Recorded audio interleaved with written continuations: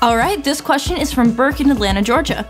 He'd like to know, can undergraduates get involved in research at WPI? Of course, undergraduates get involved in research every day at WPI.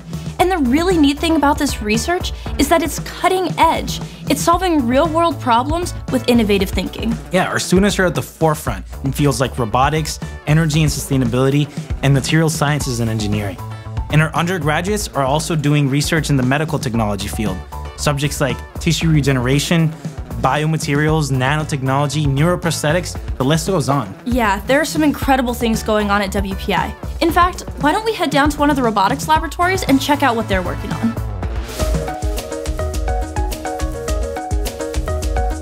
Today we're here with Professor Padir, and he's going to tell us a little bit about this awesome robot he's been building to help people with disabilities.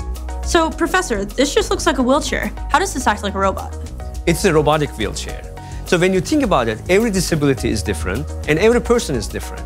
Imagine someone who cannot use a wheelchair using the joystick interface. So our motivation is, how can we provide those individuals with different ways of controlling their wheelchair? For example, we can use this wheelchair with facial gestures. So Tanishq will smile right and then the wheelchair will turn right. He will smile left and it will turn left. If he clenches his teeth, the wheelchair will move forward.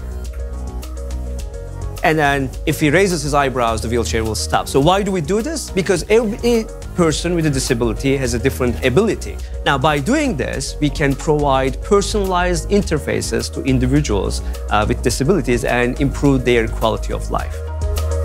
How involved are undergraduate students in projects like these?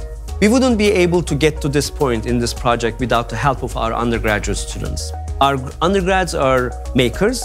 They work very closely with our graduate students and research programs. They won national competitions. I had probably more than 20 students who contributed to this project over the past 3 years. So to answer your question in short, very much so.